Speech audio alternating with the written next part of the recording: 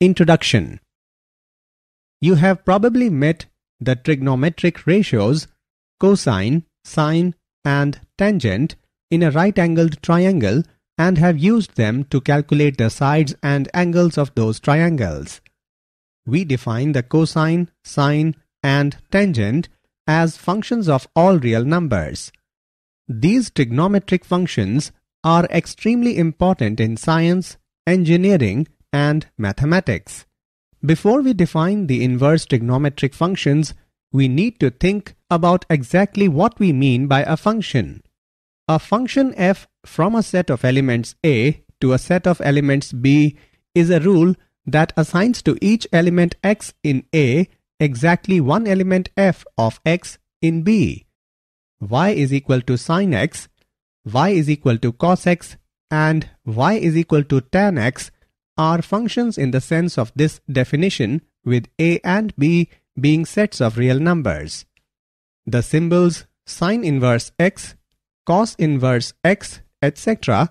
for arc sin x, arc cos x, etc. were suggested by the astronomer Sir John F. W. Herschel, 1813. Now, come, let's learn about inverse trigonometric functions. Objectives. At the end of this lesson, you will be able to learn domain and range of trigonometric functions, explain graphs of trigonometric functions, learn properties of trigonometric functions, solve examples related to the inverse of trigonometric functions. Basic concepts. The inverse trigonometric functions are the inverse functions of the trigonometric functions.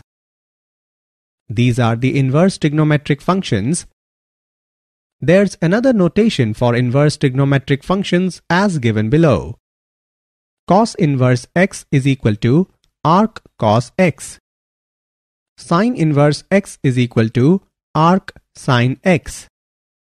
Tan inverse x is equal to arc tan x. Recall that if f is a one-to-one function with domain A and range B, then the inverse of f is the function denoted f inverse with domain B and range A such that y is equal to f inverse of x if and only if x is equal to f of y. For a function to have an inverse, it must be one-to-one. Sometimes, when a function is not one-to-one, one can restrict its domain to make it one-to-one. For example, the function f of x is equal to x square with domain infinity infinity is not one-to-one. It does not pass the horizontal line test. However, if we restrict its domain to 0 infinity, it is one-to-one. It has an inverse. It is f inverse of x equal to square root of x. Because of their periodic nature, the trigonometric functions are not one-to-one. Graph of sine. Given a function, there are two ways to graph its inverse. First, take A, B points from f and plot them as B, A points on f inverse, or second, rotate the graph of f about the line y is equal to x. We will begin this discussion by finding the inverse of the sine function. This is the graph of f of x is equal to sin x. In order for a function f of x to have an inverse, its graph must be one-to-one.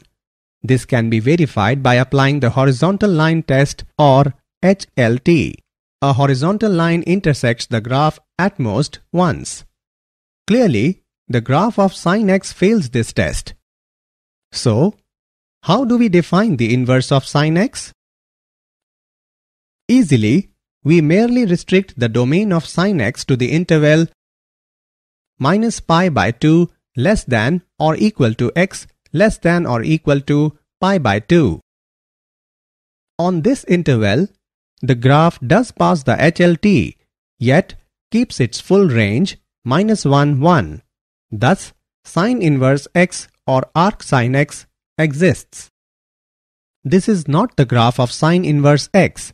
It is merely the part of the sine x function that is used to graph the inverse sine function. Let's now discuss some of the properties of arc sine x. First, sine inverse x or arc sine x reverses sine x. That is, if sine pi by 2 is equal to 1, then sine inverse 1 or arc sine 1 is equal to pi by 2. This is true for inverse functions in general. That is, if f of a is equal to b, then f inverse of b is equal to a. Similarly, since sine minus pi by 6 is equal to -1 by 2, then arc sine -1 by 2 is equal to minus pi by 6.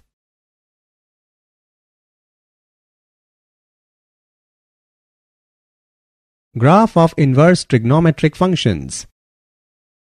In this screen, we will learn about the graphs of the inverse trigonometric functions.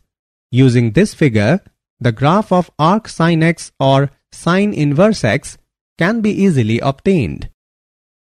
The domain of sine x, that is, the set of inputs, is restricted to the interval -pi by 2, pi by 2, and the range, that is, set of outputs, is -1, 1.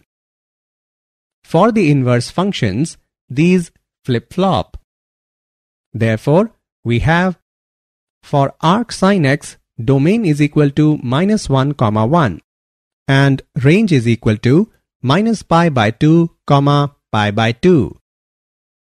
Remember that if a, b is a point on the graph of f, then b, a is a point on the graph of f inverse.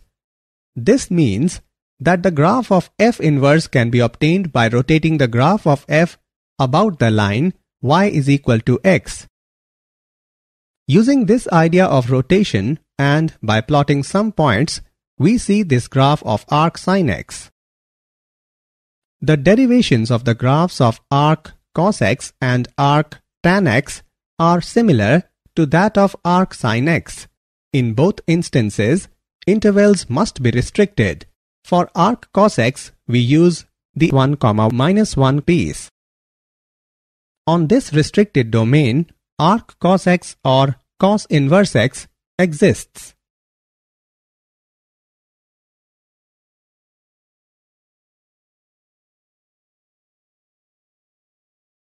Domain and range. Look at this table now. It gives the inverse trigonometric function principal value branches along with their domains and ranges. Example. Find the principal value of tan inverse of -√3. Solution. Let tan inverse of -√3 is equal to y. Then tan y is equal to -√3 is equal to minus tan pi by 3 is equal to tan minus pi by 3. We know that the range of the principal value branch of tan inverse is minus pi by 2, pi by 2, and tan minus pi by 3 is -√3. Therefore, the principal value of tan inverse of √3 is minus pi by 3. Properties 1. Let's now learn about properties of inverse trigonometric functions. Sine inverse 1 by x is equal to cosec inverse x. X is greater than or equal to 1, or x is less than or equal to -1. Cos inverse 1 by x is equal to sec inverse x. X is greater than or equal to 1, or x is less than or equal to -1. Tan inverse 1 by x is equal to cot inverse x. X is greater than 0.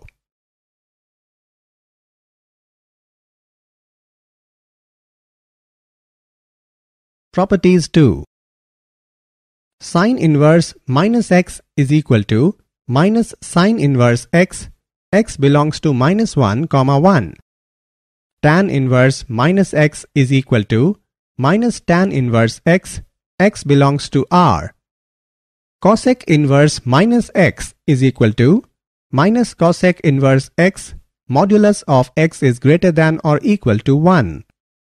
Cos inverse minus x is equal to pi minus cos inverse x, x belongs to minus 1, 1.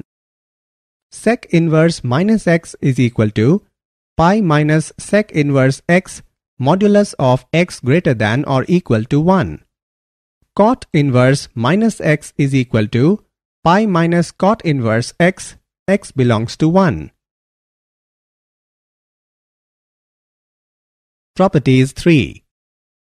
Sine inverse x plus cos inverse x is equal to pi by 2, x belongs to minus 1, 1. Tan inverse x plus cot inverse x is equal to pi by 2, x belongs to R. Cosec inverse x plus sec inverse x is equal to pi by 2, modulus of x is greater than or equal to 1. Tan inverse x plus tan inverse y is equal to tan inverse x plus y by 1 minus xy, xy is less than 1. Tan inverse x minus tan inverse y is equal to tan inverse x minus y by 1 plus xy, xy is greater than minus 1. 2 tan inverse x is equal to tan inverse 2x plus 1 minus x square, modulus of x is less than 1. 2 tan inverse x is equal to sine inverse 2x by 1 plus x square, modulus of x is less than or equal to 1. 2 tan inverse x is equal to cos inverse 1 minus x square by 1 plus x square, x is greater than or equal to 0. 2 tan inverse x is equal to tan inverse 2x by 1 minus x square, minus 1 is less than x is less than 1.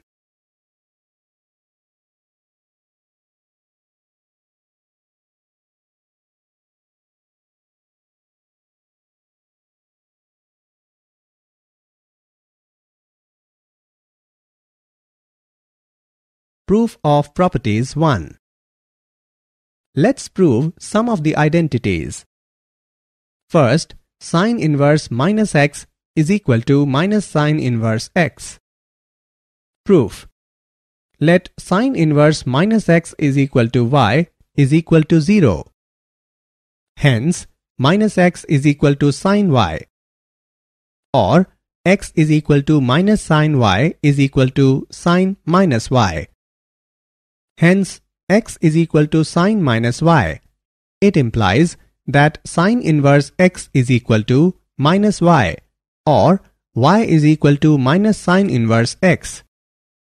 Similarly, tan and cosec can also be proved.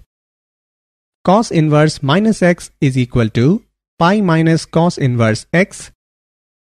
Second, sine inverse x plus cos inverse x is equal to pi by 2. Proof. Let sine inverse x is equal to y. Hence, x is equal to sine y is equal to cos pi by 2 minus y. Hence, cos inverse x is equal to pi by 2 minus y, or cos inverse x pi by 2 minus sine inverse x. Hence, sine inverse x plus cos inverse x is equal to pi by 2. Similarly, the other two parts can also be proved.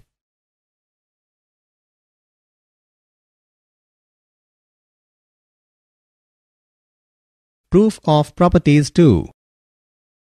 2 tan inverse x is equal to sine inverse 2x by 1 plus x square is equal to cos inverse 1 minus x square by 1 plus x square is equal to tan inverse 2x by 1 minus x square. Proof. Let tan inverse x is equal to y, then x is equal to tan y. Now, we know that sine 2y is equal to 2 tan y by 1 plus tan square y. It implies that 2y is equal to sine inverse 2 tan y by 1 plus tan square y.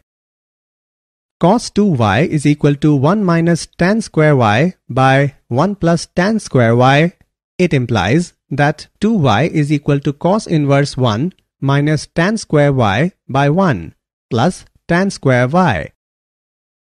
And tan 2y is equal to 2 tan y by 1 minus tan square y.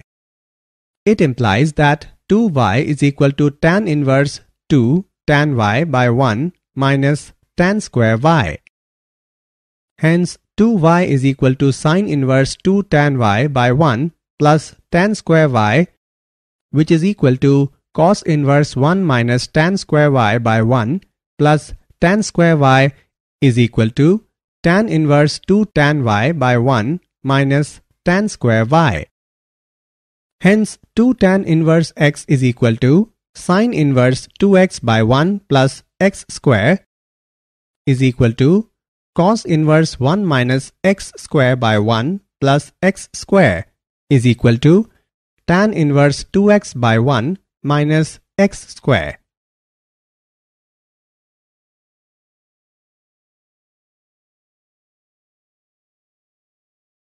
Example. Prove that 3 cos inverse x is equal to cos inverse 4x cube minus 3x. X belongs to 1 by 2, 1. Solution. To prove 3 cos inverse x is equal to cos inverse 4x cube minus 3x. X belongs to 1 by 2, 1. Let x is equal to cos theta, then cos inverse x is equal to theta. We have right hand side is equal to cos inverse 4x cube minus 3x is equal to cos inverse 4 cos cube theta minus 3 cos theta is equal to cos inverse cos 3 theta equal to 3 theta equal to 3 cos inverse x, which is equal to left hand side.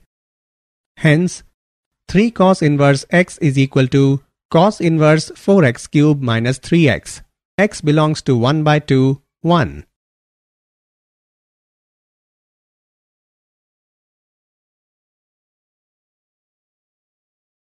Did you know? Sine inverse x should not be confused with sin x inverse. In fact, sin x inverse is equal to 1 by sin x, and similarly for other trigonometric functions. Whenever no branch of inverse trigonometric functions is mentioned, we mean the principal value branch of that function. Summary. Let us summarize what we have learnt. The value of an inverse trigonometric function which lies in its principal value branch is called the principal value of that inverse trigonometric function. For suitable values of domain, we have the following formulas.